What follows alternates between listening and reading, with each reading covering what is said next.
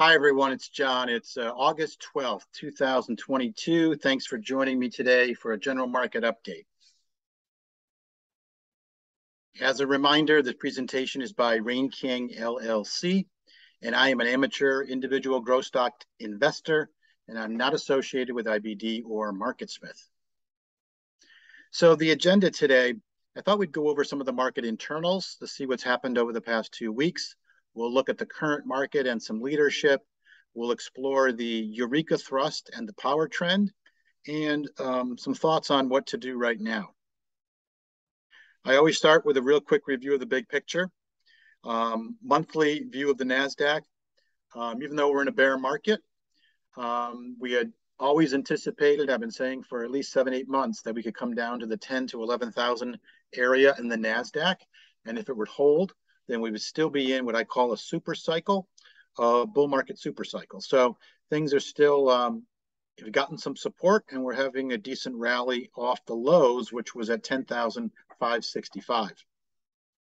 So let's look at some of the market internals. 2 weeks ago, I showed you the advanced decline line on the New York Stock Exchange, and I pointed out that the advanced decline line was just shy of the June highs, and that if we had gotten through this point, it would be very, very positive because it would show the advanced decline line clearing this level before the actual index did. So here we are with the chart on August 11th. And you'll notice that the advanced decline line is even stronger and it's leading the index.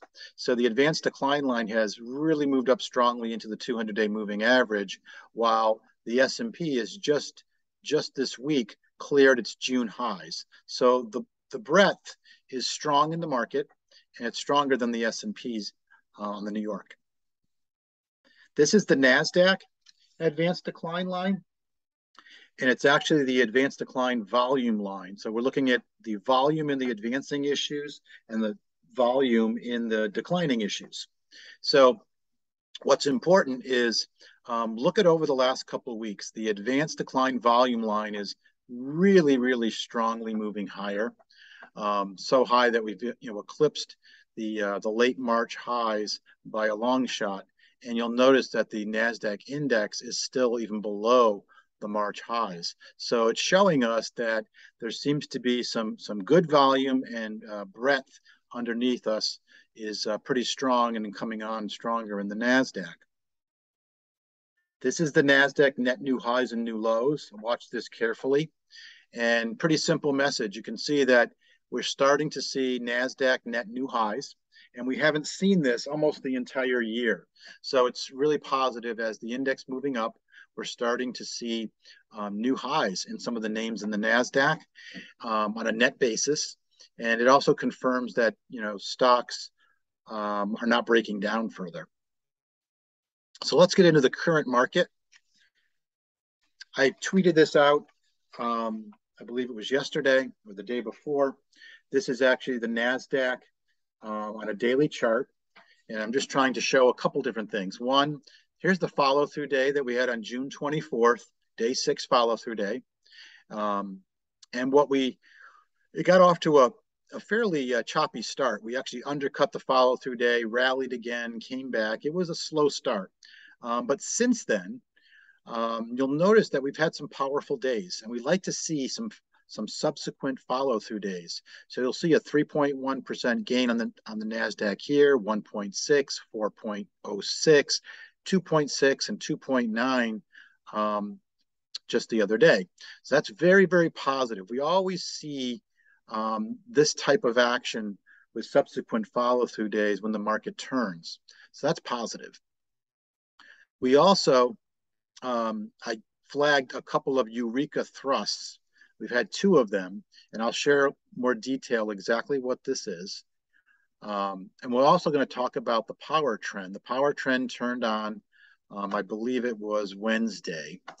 The other thing I show on this chart are some of the leaders that are breaking out. So you'll notice that, a cluster of the solar stocks broke out 2 weeks ago, positive group action. You'll notice that there's a scattering of some biotechs. There are medical stocks, Lantheus, Shockwave. Shockwave had a really good earnings reaction on Monday. This is Paylocity, which had a very strong earnings reaction. But overall, we're not seeing that many growth stocks breaking out yet. The damage was so deep from January to June that it takes more time for these stocks to repair themselves. And so we're not seeing as many as we'd like to see, but there are some that are starting slowly to emerge. So at least that's a positive.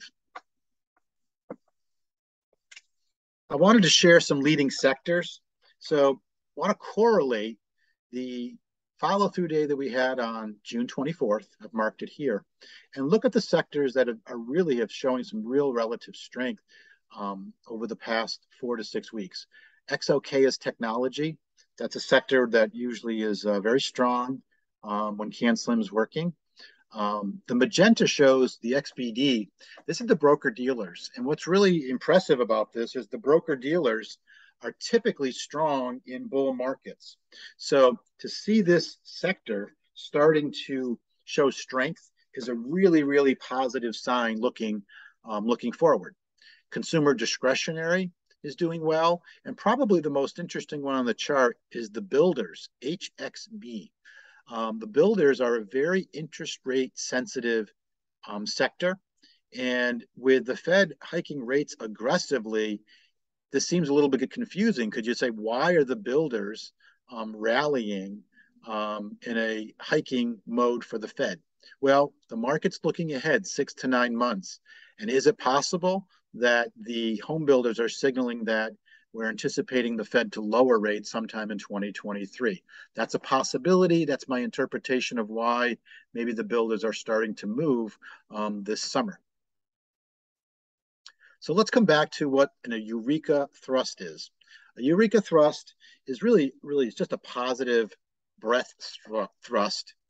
And I use the New York Stock Exchange, and I get my data from wallstreetjournal.com, and just go to the market diary page, and it will show you the advancing issues, declining issues, advancing or up volume, and the declining volume every day. So the Eureka thrust is something that I was told about 8 or 9 years ago at a CanSlim Masters workshop. And it's a fairly rare thing, but I took a note of it. And when it does happen, it's noteworthy.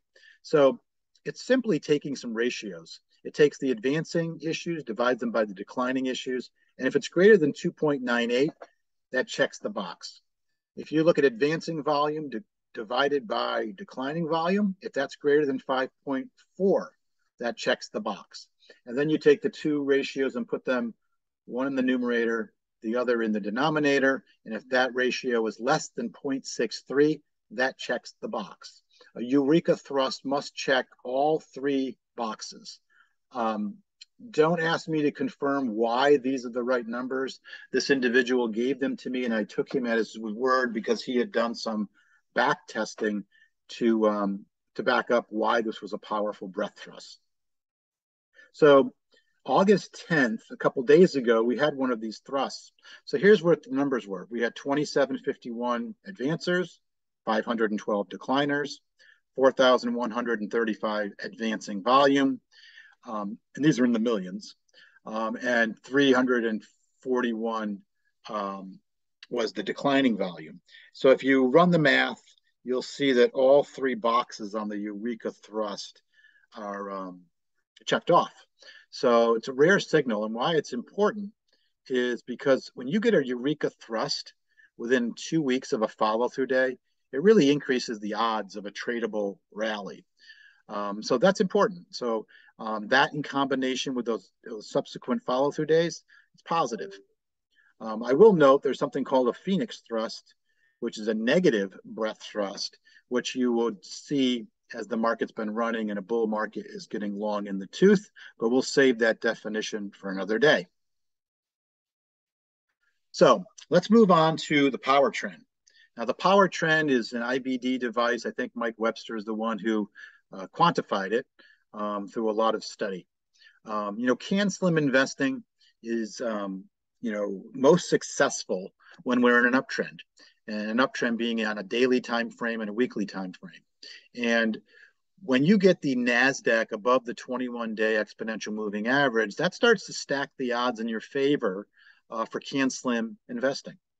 And so when you start to trend above the 21-day, that's especially positive. And we label that a power trend. Now, there are very specific rules to create a power trend. So all four of these conditions must turn on to have a power trend. The 21-day exponential moving average has to be above the 50-day simple moving average for at least 5 days. The index must close up or flat on the day. And the 50-day simple moving average needs to be at an uptrend for at least 1 day.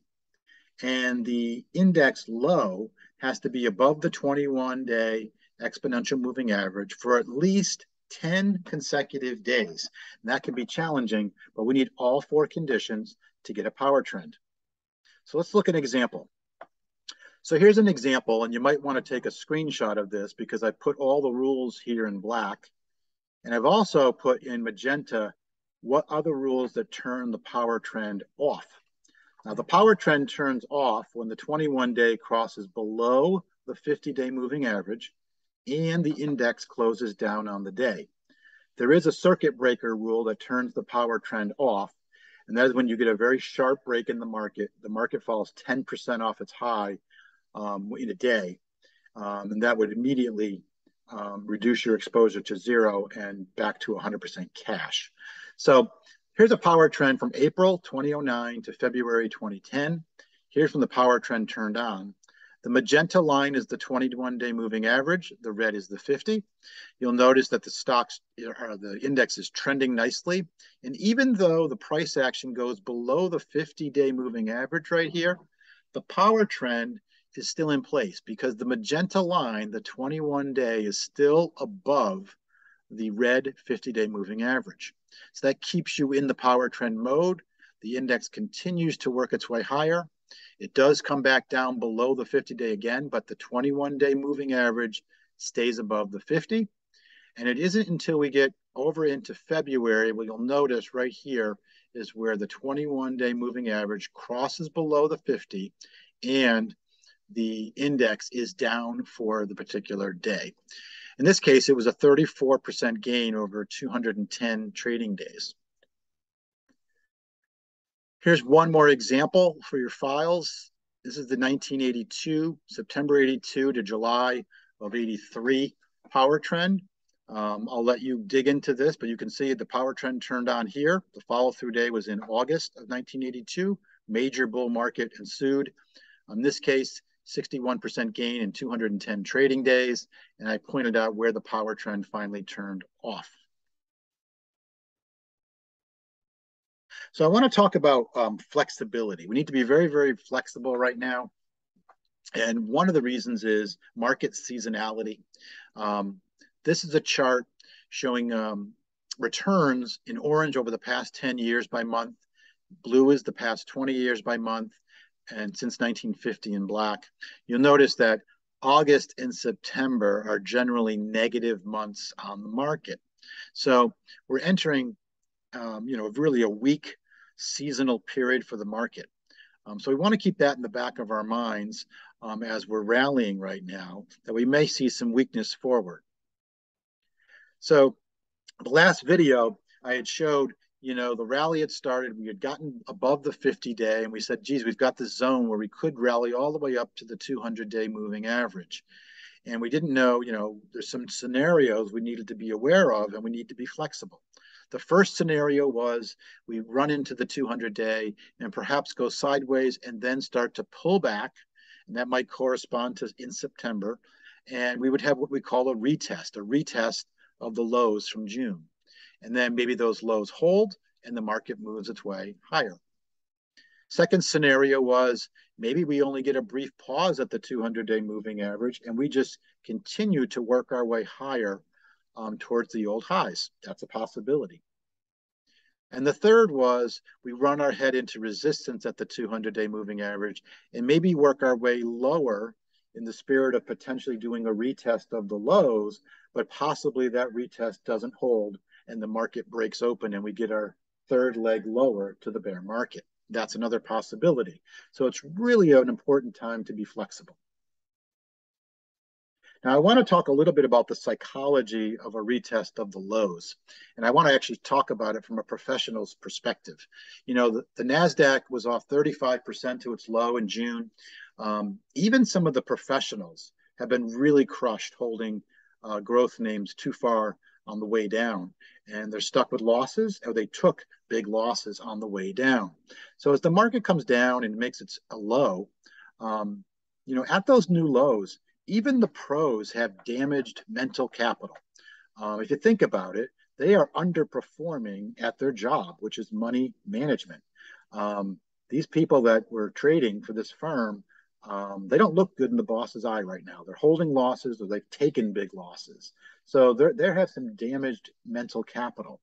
Now, when you get this push off the lows with a rally, you know, it's very easy to perceive that rally as only a, quote, bear market rally. The pros that are kind of damaged might be very, very scared to buy. Some of them may be wading back into the market. Other ones are going to be afraid to buy. Simply speaking, their psychology is they don't want to make another mistake and potentially lose their job. If they were to plow back into the market and then we made another leg lower, they may lose their job. So they want to be sure before they start deploying big capital back to the markets. So if you're a pro that has not played this rally and you're underinvested, it's possible that when we start to get this pullback and possibly get a retest of the lows, this is really where the rubber meets the road. You know, there are going to be pros that really missed and did not play this initial rally. The real question is, are they going to buy this pullback because they feel now it's a safe place to buy, which will create more demand, and this rally will turn and continue higher for another leg? Or do all the pros bail out and we start another leg down with heavy selling? So there's a certain psychology to the retest. We'll have to see how it plays out. So next steps, what should we be doing now? You should be deploying capital. You should have some exposure to the market, probably anywhere from 20 to 50%, depending on your risk tolerance. If you have been flat-footed or been scared to buy into this rally, that's okay. You just need to be very patient and disciplined and don't chase extended stocks. The real key is right now you want to have some cushion in the stocks that you purchase, because we really need to prepare ourselves for probably a 3 to 5% pullback, which would be normal given the rally. Now, if you have no cushion, when we get this pullback, you're probably going to get knocked out of your positions because you just won't be able to withstand your average cost. So if you only have small gains, you might want to consider banking some of those smaller profits, but maybe holding the ones that you have some good cushion. Now, if the low is in and a new bull market has begun since mid-June, there are going to be plenty of opportunities to create low-risk entry points in the future. So don't feel like you missed anything. There are going to be plenty of opportunities. And the reason I say that is, you know, there's very few growth stocks that are, you know, breaking out of proper bases. There are a few leaders, as we mentioned, but many of them have been so damaged, they need more time to build their bases and start to build accumulation into those bases. You know, when stocks are off 50 to 75%, you know, a retest in the NAS, that might be just the opportunity for these growth stocks to take another 4 to 6 to 8 weeks to properly build out their bases. So that's really important to be aware of as we try to look at growth stock action in the context of a potential retest. So I wanted to mention there's going to be an IBD National Meetup event next Saturday, August 20th. It starts at 11:30 Eastern, 8:30 on the West Coast. It will be led by Amy Smith, Arusha Peiris, Jonathan Howard. They've asked 4 of us meetup leaders to give a 20-minute talk. I believe I'm going to be in the 4th position. So the topic that I'll be speaking on is historical bear markets and how growth stocks actually looked and how they actually set up during some previous bear markets to give us some clues of what to look for today. So I think it might be of interest to all of you. So I encourage you to join this. It's a free national meetup. I'm sure if you go to investors.com, there'll be information there. I put on my Twitter feed the link so you can sign up, because you do need to sign up. So I encourage you to do that. I hope to see you all next Saturday. So that's all the time I have for now. Thanks again for joining me. I would welcome any comments you have on this video, and I hope to see you next Saturday.